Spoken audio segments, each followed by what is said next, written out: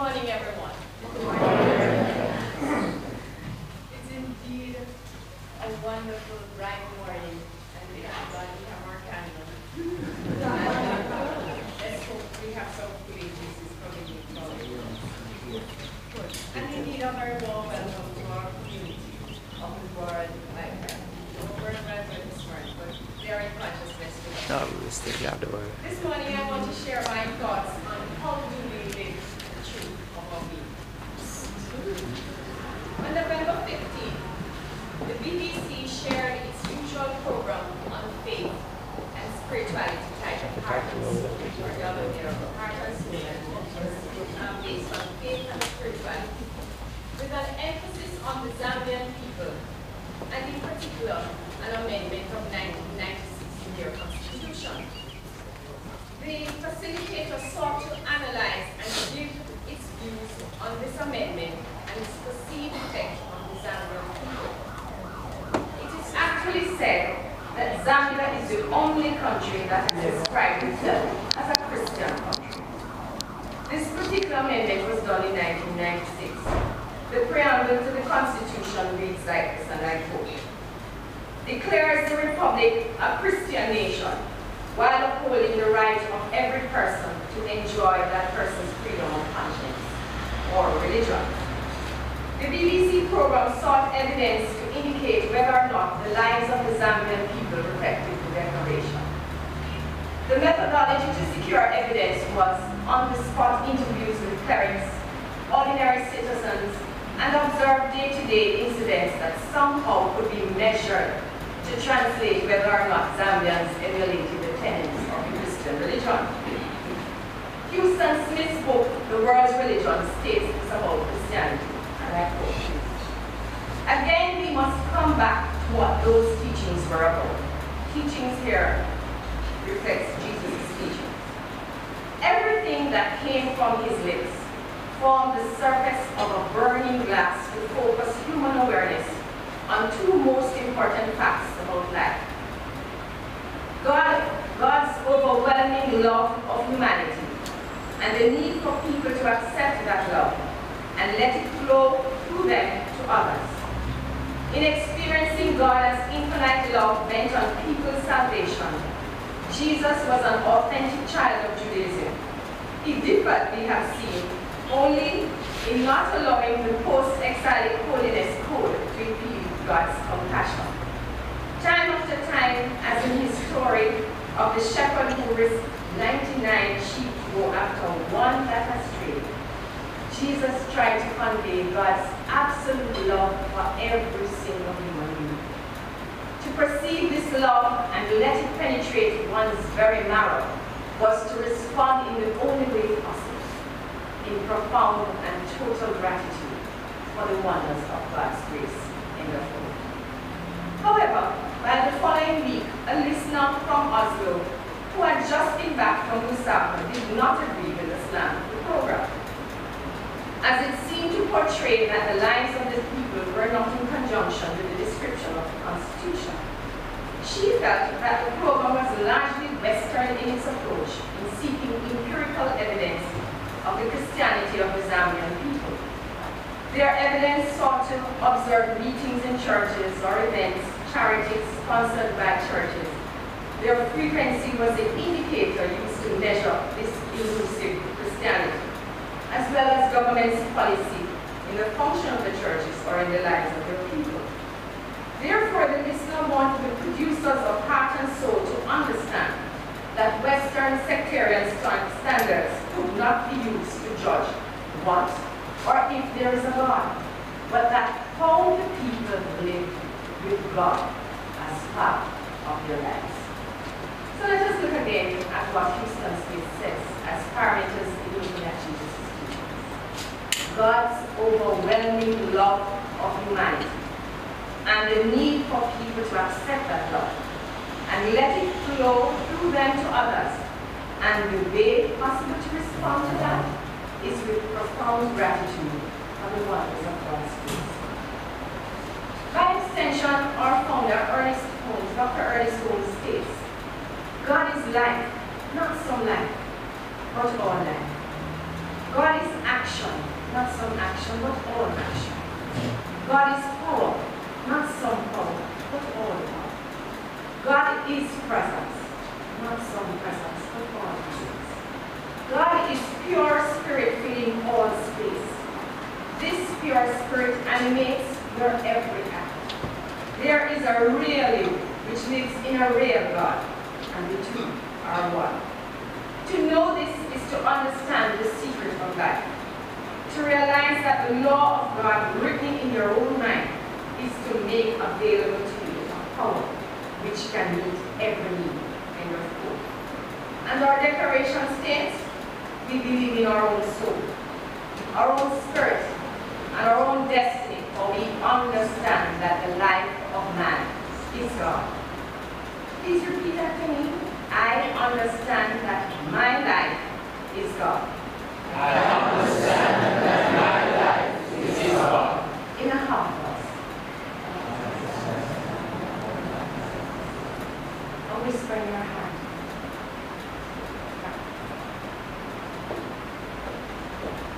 Yes, my life is God.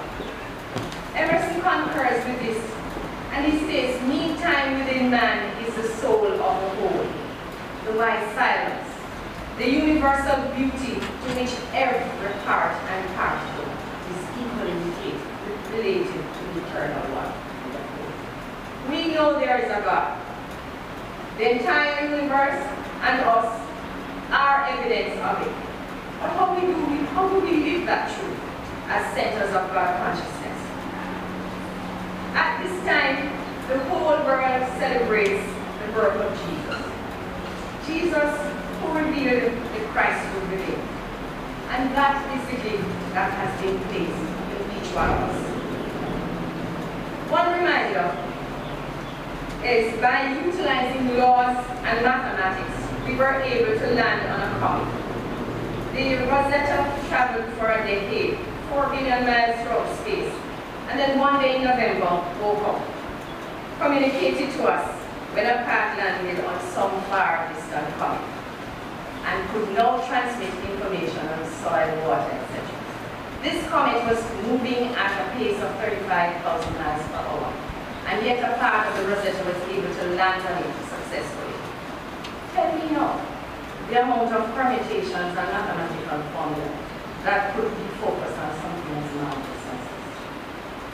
This awesome power that incarnated us all out of its love is us, as us, and it allows us to accomplish such feats. So how do we live this truth about you? How do we let the power that is accessible and available to us in an instant reveal itself to us? Let us look at different avenues to express the truth about you. Emma Curtis Hopkins puts a spin on it, which is worth contemplating. She states in High Mysticism that the terms Father, God, Creator, Lord are not names but terms of address derived from the benefits and works of God. And the name of God is stated in Exodus. It is I am that I am. In fact, Exodus 14 states, and I quote, and God said unto Moses, I am that I am. And he said thus, shalt thou say unto the children of Israel, I am hath sent me unto you. End of quote. I am is the name of God. So logically, in thinking about how to live the truth of our being, we start with that basic phrase, I am. Every time we start with I am, if we slow it down before we tack something onto it and really be cognizant of the truth that when we are saying I am, we are declaring the presence of God in those two words. Then we tack on the noun or adjective. We are now revealing and manifesting that presence as that adjective in our world of affairs. By our words, we are creating our experience in that instant. We are describing what the presence of God is appearing in that moment as us. Do we say it in a state of mind that is reverent, sacred, in awe? I am good is a declaration that God as us is being good at that moment. I am joy. I am love, or I am joyful. God appearing as joy in me, and the experience is joy-filled or love-filled. We won't mention the other adjectives that describe the opposite of who we are, unless we make the distinction that when we experience discomfort, it is only an acknowledgement that we use as information to move to the real truth of our being. I am not feeling well means at this moment I'm experiencing the opposite of my truth. But when I go within to the indwelling presence and let the truth of my being be revealed, I am guided into ideas that allow me to experience my real self, perfect, whole, and complete. We have already laid the foundation. We understand that the life of man is God. How do we interpret this in our daily lives is not our purpose. We start basically with care when we know what follows I am. We note also in God experiencing itself through us that an interpretation of that satisfaction may be channeled through wrong channels. So in Rev Elmer's words, one of our Elmaisms, we observe what excites us. Simply when we feel joy, love, peace, and all attributes of God, what is the stimuli that gives rise to those feelings? This is important because these indicators arise from that internal relationship we have with our individual and law of our life. And as an example is when young Jordan Bennett spoke to us on New Sunday. It is a true testimony of living the truth of our being. He does not see people as dirty, smelly, broken, maimed. All he sees is a person wanting something to eat. That is his mission. That is love. That is God appearing and revealing itself as love. That love that is radiating from the young man lifts spirits. That is why one can respond to him and say, I love you. Maya Angelou tells a story from one of her essays, and I quote, one day the teacher, Frederick Wilkerson, asked me to read to him. I was 24, very erudite, very worldly. He asked that I read from Lessons in Truth, a book by Emily King. A section she states which ended with these words, God loves me. I read the piece and closed the book. And the teacher said, read it again. I pointedly opened the book and I sarcastically read, God loves me. He said again, and after about the 7th repetition, I began to sense that there might be truth in that statement, that there was a possibility that God really did love me. Me, Maya Angelou, I suddenly began to cry at the grandness of it all. I know that if God loved me, then I could do wonderful things. I could try great things, learn anything, achieve anything. But what could stand against me with God? Since one person, any person with God constitutes the majority. That knowledge humbled me, melted my bones, closed my ears and make my teeth rock loosely in their gulls. And it also liberated. I am a big bird winging over high mountains, down in serene valleys. I am rivers of waves on silver seas. I am a spring leaf trembling in anticipation of hope. God loves us all.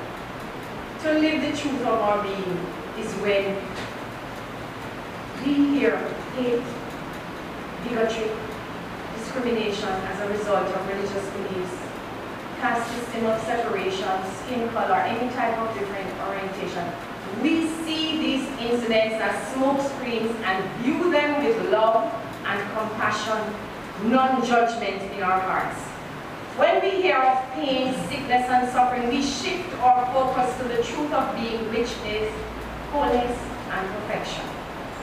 When we hear of poverty and debt, we affirm the truth, which is there is always abundance, and God is our source.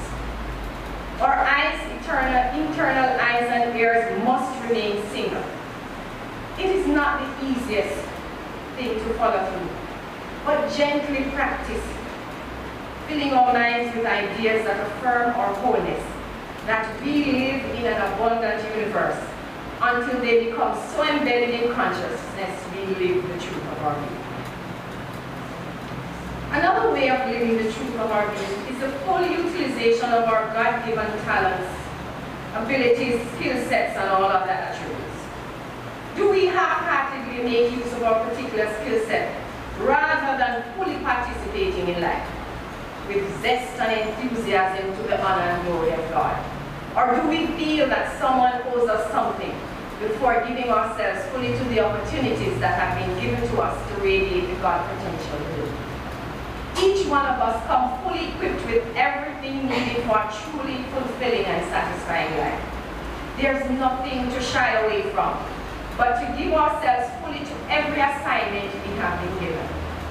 Our assignment is the roles we play in every channel of life's endeavor. Everything we do with honor blesses the entire universe. As the transformation that takes place in our consciousness lifts the consciousness of all individuals, thereby permitting each individual to live in a higher awareness of their own capacities and capabilities. We have, as our birthright, freedom. And if we develop that trust in our relationship of oneness with God, living Spirit Almighty, no matter what challenges or opportunities arise, we have the ability, the integrity, the courage and strength to deal with all of them by nature of who we are. So let us view life as full of opportunities to bless, uplift, and prosper each other. Another way of living our truth is that in each one of us, inherent is the ability to appreciate beauty in all things. Beauty surrounds and indwells us. But how do we treat the external world that we have been placed on? Do we treat the span of existence with respect? Do we appreciate the beauty of form that lives out at us? The plants, the animals. Persons living close to the earth will tell you of a miracle in planting a seed. Our animal lovers will talk about the unquestionable love and devotion we get from our animals. Isn't it all another avenue for God to show His deep abiding love for us by placing us in an abundantly beautiful universe that provides for us? Do we walk around with blinders and forget that we have been given dominion over all the earth, and therefore it is our responsibility to protect our environment as one way of living the truth of our being? Another way of living our truth is to look at our gratitude scale. Do we live in constant gratitude for that power that is greater than us, who has chosen each one as its expression to love, to bless, and accomplish its mighty works? Do we look with gratitude at each other, appreciating the truth that each one is masterfully created with infinite potential to be anything that they were created to be? Gratitude is an attitude that overshadows all facets of our life's experience. This attitude allows us to live in constant faith with the assurance that we are integral to the fulfillment of life on this plane of existence. Therefore, from the sense of gratitude, we are able to open ourselves, to be more receptive to the expansion of our consciousness, to operate at a higher level of excellence. Gratitude makes us humble, that indeed each one of us is entrusted with something special to accomplish on this plane.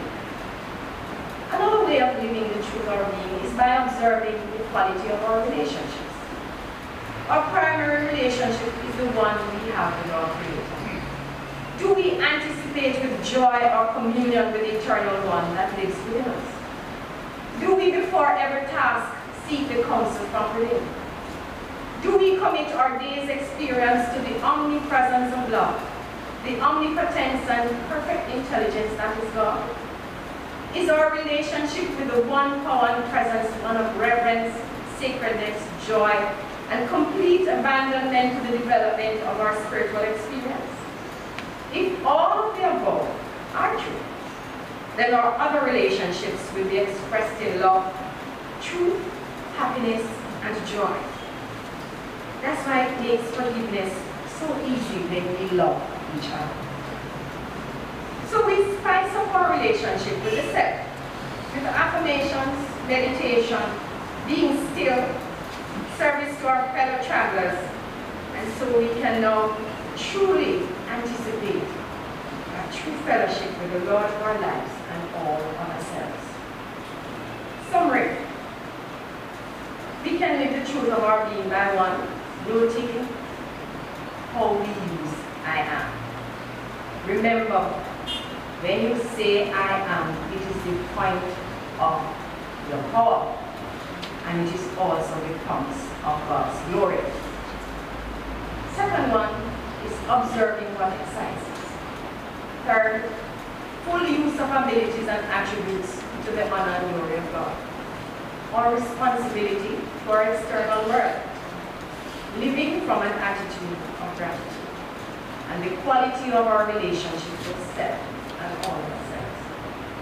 Emma Curtis Hopkins reminds us, the name I am that I am brings up from the deep wells of hidden strength in all men the sincerity, boldness, and intelligence of leadership, and that originality of action and language have characterized the heroes of the ages, whose names have lived so long in history that they have become myths. End of quote. The name of God brings up from deep within each one of us our strength, sincerity, boldness, intelligence of leadership, and originality of action and language. That means each one of us has the authority, the integrity to live as a center of God consciousness. We are bold because we know who we are. We speak with authority because the law supports us. We believe that the universal spirit, which is God, operates through a universal mind, which is the law of God, and that we are surrounded by this creative mind, which receives the direct impress of our thoughts and acts. We are leaders because the intelligence of God is accessible and available to us.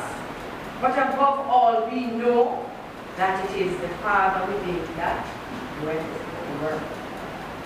Dr. Elman left a gift for us. Some of us had the privilege of studying the book Art of Mysticism by Joan Goldsmith with her. Before she completed the final chapter with us, she made her demonstration of spiritual illumination and the full attainment of conscious union with our inner love. Before she went, she summarized the chapter by the words of the last verse of O Little Town of Bethlehem, as written in Our Science of Mind hymn.